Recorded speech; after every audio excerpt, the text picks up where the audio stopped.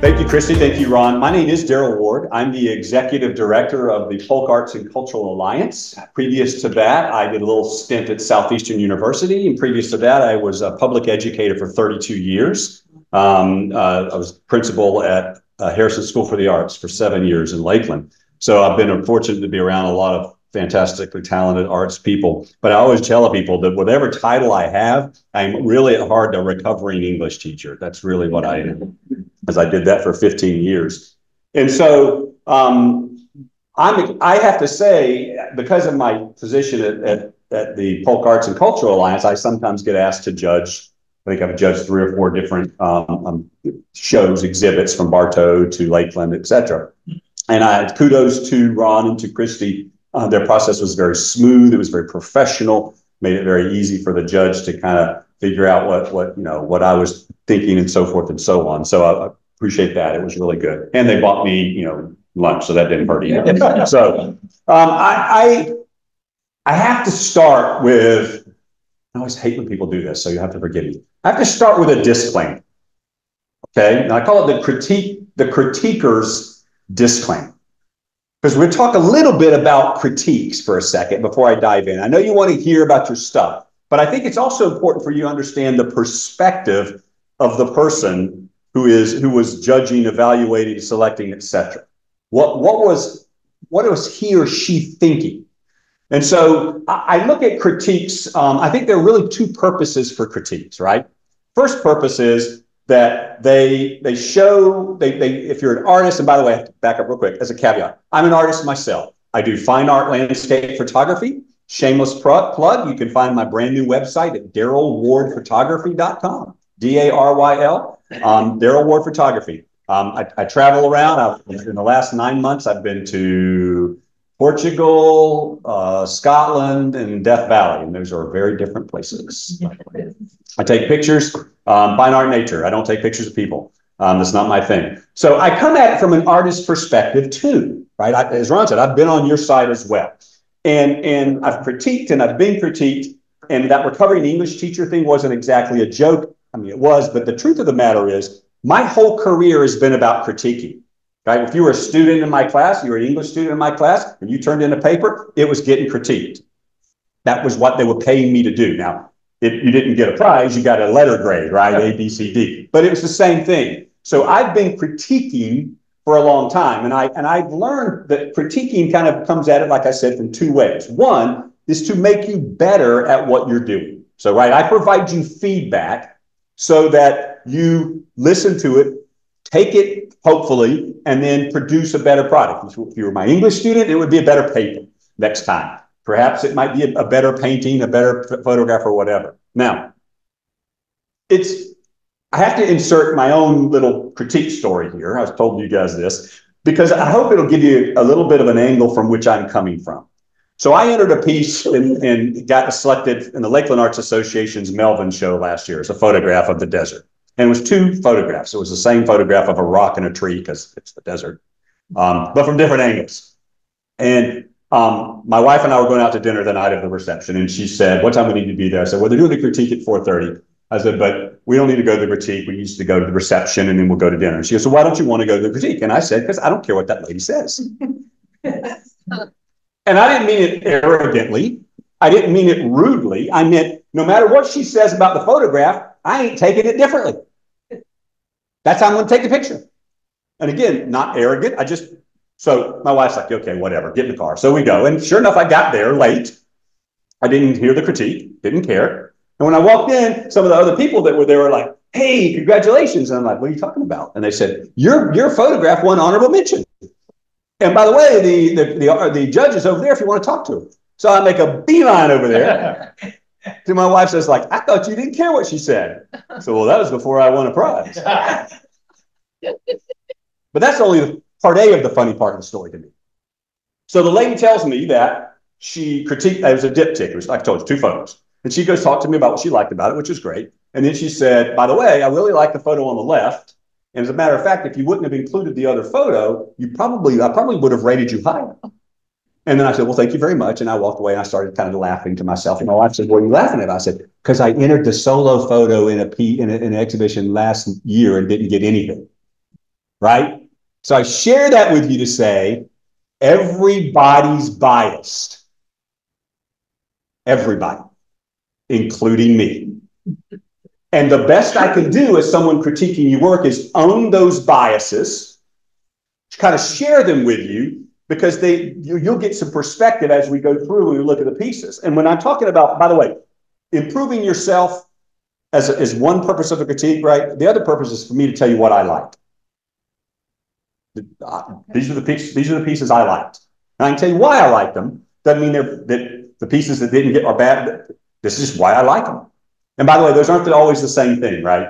Improving you and telling you why I like those may not be the same thing. So here are the biases I have as we go through, right? First thing is, I believe, because again, this is the English teacher in me, I believe titles are important. Now, that doesn't mean that you can't have a work that's untitled. That's fine, you can. I would never put a piece in a show that's untitled, because as an artist, I use the title to accompany whatever in my case, photograph is, to drive how I want the viewer to interact with it. Okay? You don't have to, but you need to know that I like titles. I like to see how they work with whatever's presented. I also really like narratives. I like to see pieces of art that tell a story. Those resonate with me. Does every piece of art have to tell a story? That's not what I'm saying, but it does when I'm judging.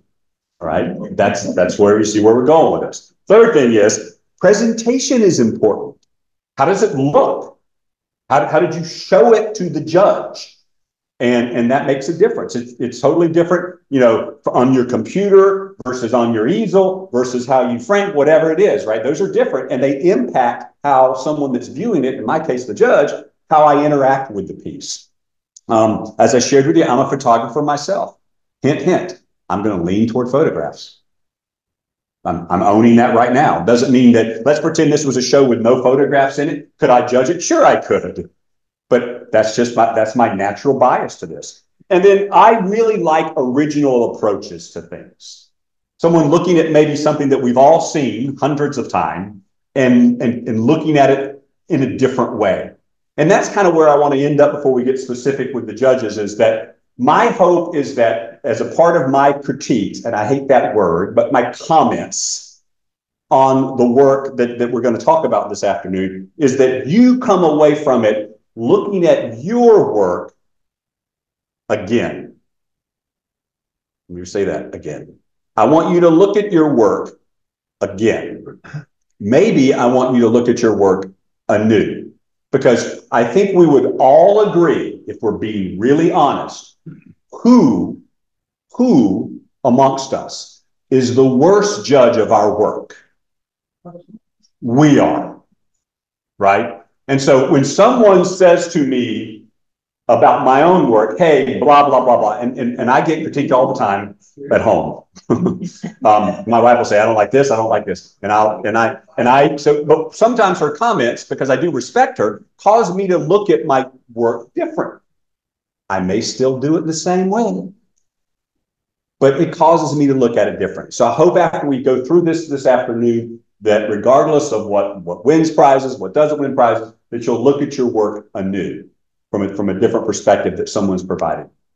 Okay? All right, let's rock and roll here.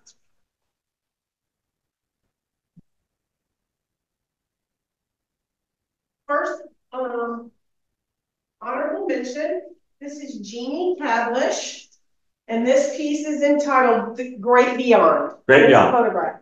Doesn't matter to me, but is Jeannie here? No, I'm talking to her. Are you texting her? All right. She could get on Zoom. So this is a photograph, and what I liked about it was its painterly effect, right? It wasn't just a documentary style photograph. Nothing wrong with those, but this kind of spoke to me. And again, I've got a little bit of a story going on. I know it's hard to see because it's small. Got a little bit of a, you can walk around. I got a little bit of a story going on with that. I'm wondering what that is. Now, by the way, another thing a critiquer looks for is not just the title, but is there a theme, and to what degree does the work represent that theme? And granted, this wasn't, if I'm right, wrong, wasn't necessarily a theme, but the title of the show is Aviation and Flight. So there's got to be some connection there. That kind of goes without saying in this instance. I will say, this is something we all can maybe take. I don't want to say learn from, because maybe you already do this really well. Presentation's important. I would wonder if that piece I might have rated higher if it were matted. I don't know. It's hard for me to know that because I can't see it that way. But if it were matted so that it brought out elements of the photo a little better, you'll notice that, and I want to be careful not I'm not trying to slam anybody for their choice of framing, because that, believe me, I'm in your world too. I'm trying to frame as economically as possible, like we all are. When I die, I want to come back as a framer because my gracious, it's expensive. So I get all that. But this is kind of, if you can sort of tell, almost a shadow boxish frame. And I think that maybe detracts a little bit from my viewing connection with it. But I did like it. I did like the story that I thought was there. So maybe that would be different. And I have to say maybe, because I don't know what it would look like if it were matted in a different frame. But I do wonder if that might have impacted how I would connect. Give her a hand. Oh. Any questions about Jeannie's piece before we go to the next one? No? Good. You're a good class. Okay. The next honorable mention goes to Dana Day Dodge, and this is Waiting for a Flight, and it's watercolor, of course. All right, so Dana here. Hey, so this is, and we didn't choose this on purpose, but this works great. This is exactly what I was talking about with the last one, about how the matting really accentuates this particular piece. I don't have a choice as a viewer but to be drawn exactly to what Dana wants me to see. And he must also understand, I was sharing this, and this is important, this is my philosophy. I'm not one of those people, you can be this way, you're entitled to be wrong. I'm not one of those people, that was a joke. I'm not one of those people that thinks that I want the viewer to see whatever they want to see when they see my piece. No, I want them to see what I want them to see. I did it, right? So in other words, I like pieces that direct me. Yeah, I can bring in my imagination. I'm going to bring in my perspective, but I like pieces that direct me to see, to feel, to experience what the artist wants me to feel, not what I want to feel. Okay. If I wanted you to feel whatever, I just put a blank canvas up and say, have at it. Right. So I think that she did a really good job. The technique is really good. I also love the idea of waiting for a flight. I like things that talked about the experience of aviation that weren't necessarily just about the good ones. Yeah. That weren't just about the experience of flying per se. So kudos to you on that. I thought it was a really good piece. Thank you.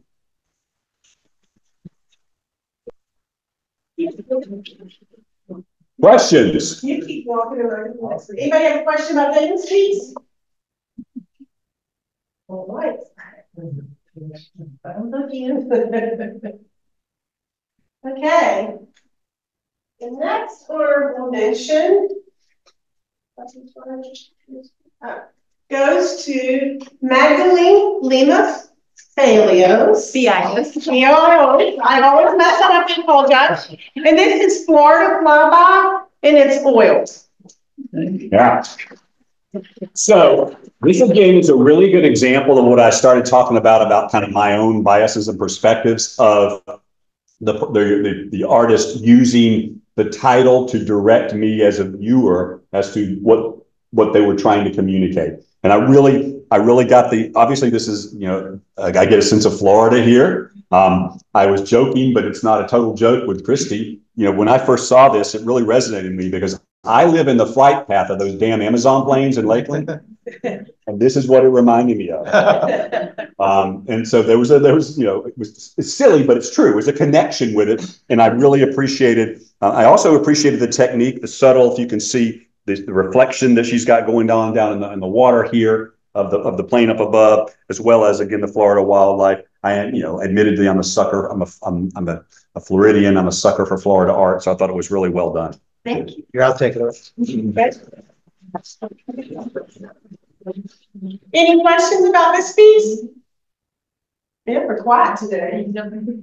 That's because I'm explaining the stew out of them. Okay. Our next honorable mention goes to Gary Chappell for Exciting Flight. And this is a photograph. And it's big. So yeah, it's big. Is Gary here? He's right there. Oh, hey, Gary. I will talk to the camera. So This is a really good example, I think, of how, and I learned, again, I'm selfish too. I'm learning from what all you are doing. This is a really good example of, and I'm thinking of this as a photographer myself, about how important scale is, right? The scale of this, let me put it to you this way. I can almost guarantee you, can't say 100%, almost 100% guarantee you, I would not have chosen this piece if Gary would have chosen it to be sized 5x7. Yep. Right? So he's purposely choosing something of this, I believe, fighter jet, right? That he wants it to be a dominant impact. And so the scale of this piece really matters. I don't say that the scale matters in every piece people do, right? We've had some examples already where those weren't large pieces. But in this case, the scale, I mean, obviously it's bright, it's colorful, it's photographically speaking, it's well executed in terms of how he has, you get, and this is, I try not to get too technical. We all have our tech. Hopefully we all understand our technique. I understand about the rules of thirds in photography. I understand that he's got the jet, so there's enough room over here. So right, if he'd have crammed that jet up against the edge of the frame, it would have bothered us, right? Why? Because it's flying that way. It needs room to fly, right? So Gary's done all that right, but that's secondary to me as much as just the way the image resonates, and it resonates because of its color and its scale. It's impactful. Yeah, it's impactful for that. And this is where not every piece works to be large. Sometimes it doesn't matter the size of your piece, but in this case, it does. And I think that was really well done, Gary. He's watching right now. Well done, Gary.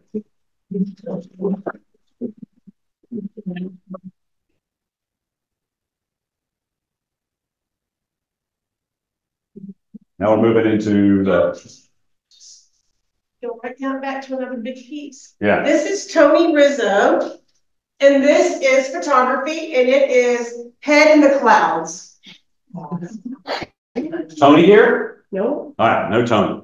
So I mean, I wouldn't say anything if he were or weren't here, but I'm an equal opportunity offender. I'll tell you.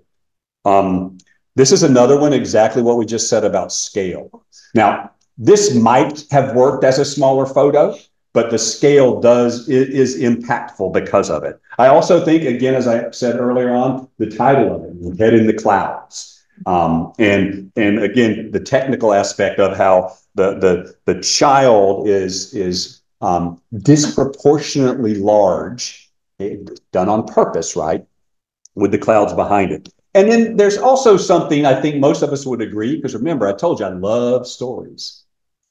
And there's something we all probably can kind of get out of this of the childlike wonder of flight and the imagination that takes. And this artist did a really good job of bringing that out with this particular work. If the artist were here, and this is just a curious statement, because I don't know if this is the actual way the image was set up and shot, because again, I'm speaking from a photographer standpoint, some of you are photographers, or is it a composite? In other words, did he shoot? It looks like a composite to me too. Doesn't matter. I'm just curious about it. It would be tricky to shoot it otherwise. I mean, I guess you could, but it'd be weird. But even more though, right? Even if the artist manipulates it in post-processing, that's still, the post-processing is a tool, and this artist is choosing to try and communicate to us, the viewer, through the use of those tools. And this is another one that really works with scale. Okay. That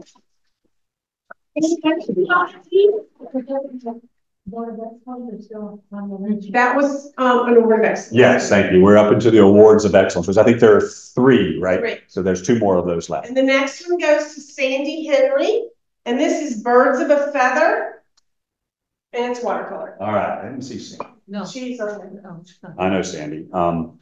And this is a good example kind of scale again, but on the opposite scale, right? The intimate nature of the small watercolor birds. I also like the idea that she's choosing another element of aviation and flight that is a little bit, it's not that it's uncommon. It happens to be less common in this particular show. There were other pictures of birds, but most of them were, as you might imagine, of flying machines. But I liked that these were small, intimate portraits that also revealed, a good technique in terms of the watercolor, as well as communicating to me, the viewer. I do think, ironically, not all of them are flying, but just a nice. And I think that another appealing thing about this was the variety in the collage style. Which, remember, I talk about presentation. That goes a long way, and the fact that these are presented like this, they're separate pieces, but they're presented in a unified manner, I thought was really good. And Sandy knows I like the work. I didn't know that was Sandy's, but it's not surprising. Questions? Last award of excellence, right? Excellence goes to Catherine Duncan. You can clap. And this is Snowy Refuge, and it's gouache. All right, Snowy Refuge. Now, this is another one that, again, it's got a little narrative going on with the plane and the snow. But I really liked the whimsical nature of this particular piece. And when Ron walks around, you'll be able to see it. It's a little bit different approach than most of what I saw in today's show. I thought the colors were very nice. It really communicates. One of the things that I would caution all of us about as being very careful is this plane is almost getting chopped off by the mat.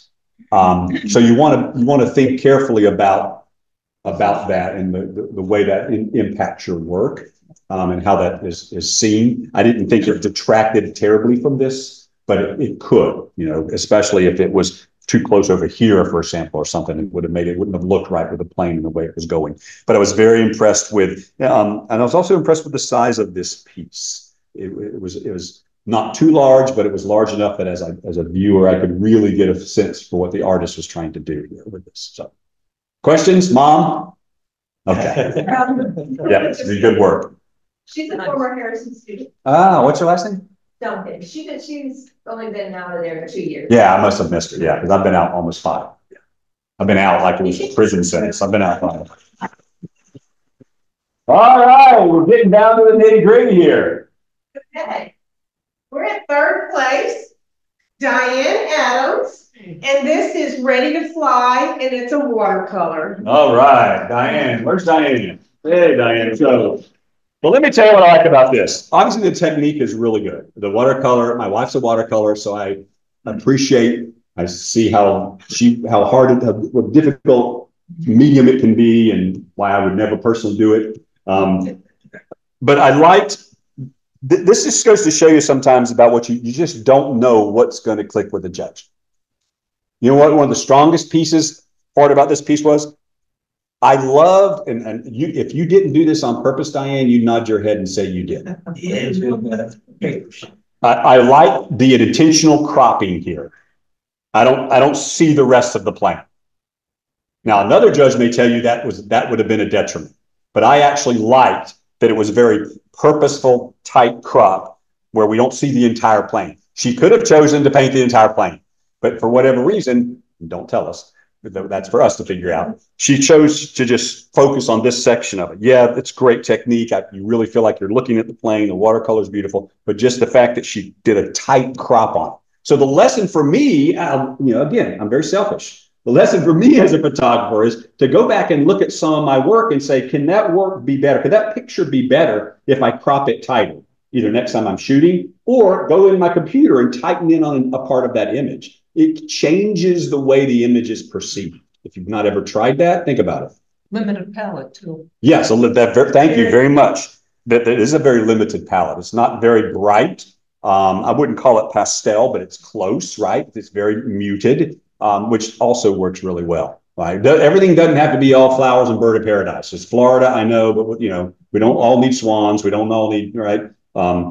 We all need palm trees, though, right? So, but it's really, really nice piece. So congratulations.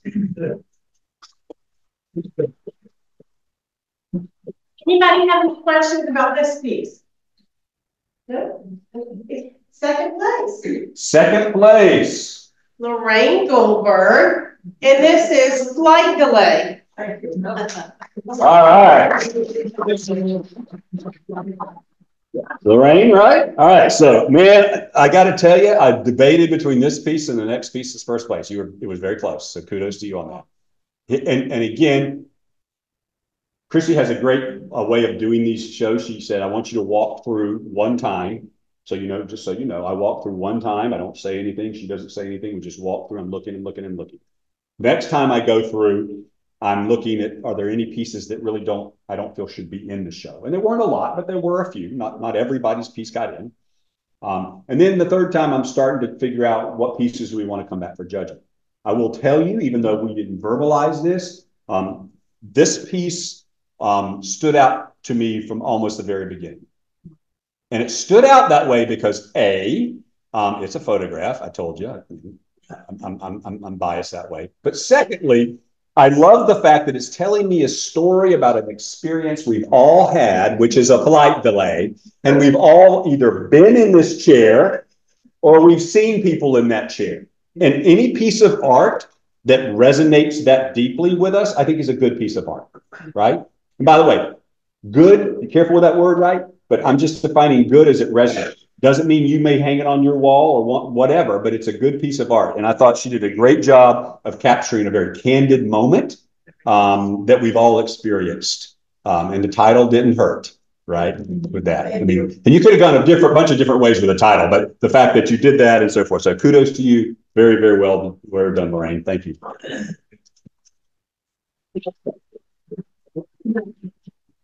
Any questions about Lorraine's piece? Where was that taken, Lorraine? I'm curious. Yeah, oh, good God. You could do 7,000 photos of flight delays. Lorraine knows her. And that piece, I took about 3 shots. And I had one of the partner next to her, and it had a lot of other people, and then you talk about cropping, and I'm sitting there going back and forth with her, but I kind of like that one. Mm-hmm. The closest, the intimate of it, just like, yeah, because if you're talking about flight delay, you got that scene right there because they're delayed, or you got people at the bar getting drunk because their flight's delayed. Yeah. Either way, communicates what it's like in Orlando International Airport.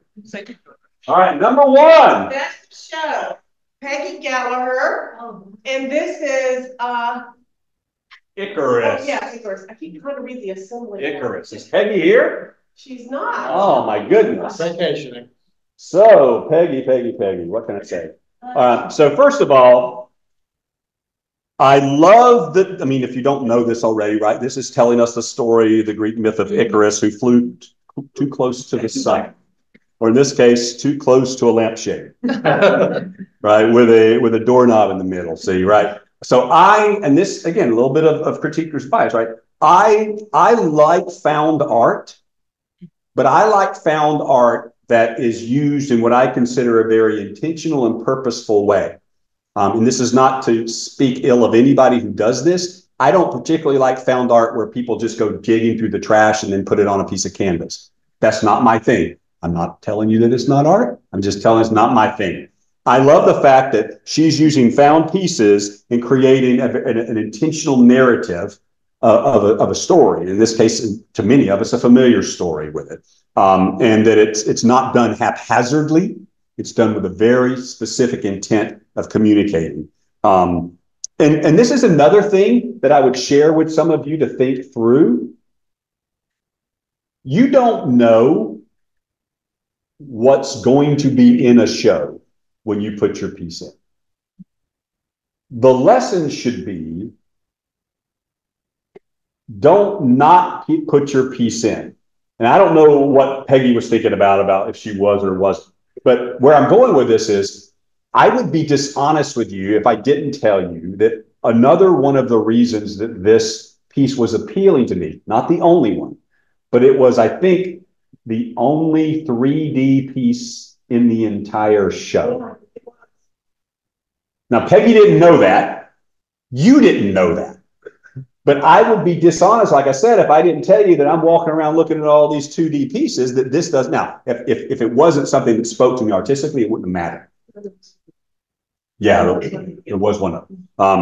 But it spoke to me artistically, and the fact that it stood out, no pun intended, because it did, because it was a 3D piece. So the lesson for me as an artist, and I'm hoping you take away, is you don't know, maybe you put your 2D piece in a show that's got a bunch of mixed media in it, and suddenly your piece stands out. You can't know that, is what I'm saying, unless the show specifically says we're looking for, you know, this particular type of medium. But when it's an open call, be encouraged, put photographs in. You know, for a long time, I resisted doing my photography because while I thought of it as an art form, I didn't think it could compete with people who could paint so beautifully.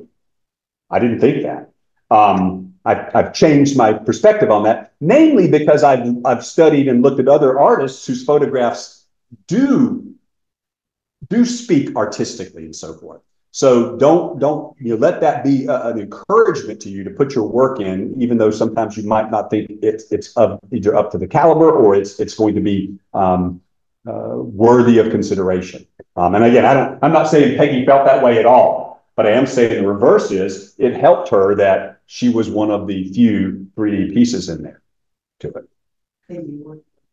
Any comments on this piece? I don't think we need to take it around. Nope. All right. Before I'm done, because I know Ron said maybe you wanted to talk a little bit about Ridge Arts and the direction that he and his team are moving back. Any questions that you all happen to have for me? Yes, Lorraine. How do you feel about being a photographer and if people doing photography on their cell phones?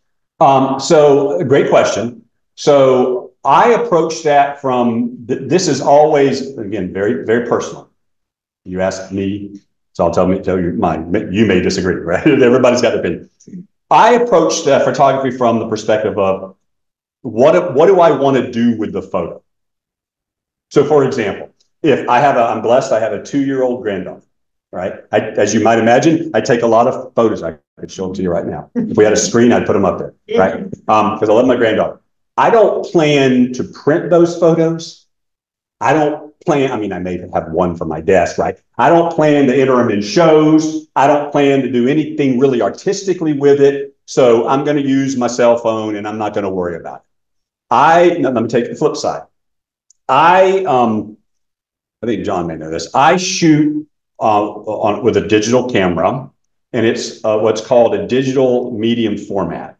So instead of a 35 millimeter sensor, my sensor is like this. It's massive. So I get files that are 100 megabyte files. And when I do post-processing, they're like a gigabyte. They're huge. Why do I do that? Because when I'm using that camera, I'm purposely choosing that camera as opposed to this, because I'm going to blow it up. I do 2 feet by 3 feet photos. Or I'm going to crop really tight, and it looks like I was zoomed in with a big lens because I've got so much detail. And I'm sharing that with you because it's just about being intentional. Now, I know some people who shoot amazing work with their iPhones. So that's a long answer. The short version of that is it's a tool.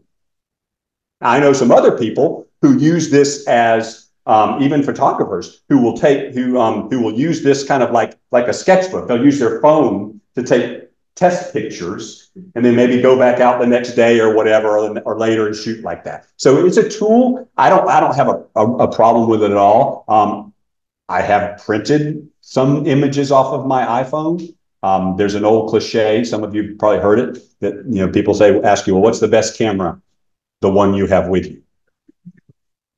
Yeah, but I will say the newer generation phones, photographs are way different. Correct. With just a few. Yes, this is the latest iPhone, and so I would have no hesitation at all printing one of my iPhone pictures up to 16 by 20. You wouldn't know it was from a phone. I wouldn't have done that 5 years ago. Right. No. But you can do that.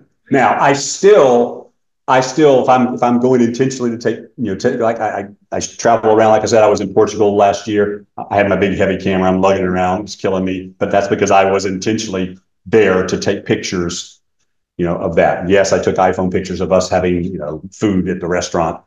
And ironically, those are some of the better pictures, but that's a different story. I have to say, I don't know if you know Greg Adams. I was at his home this week. He has a picture there, a black and white, and it just looked at so unusual. And he said, "Yeah, it was done with a camera." So, a pinhole camera, yeah.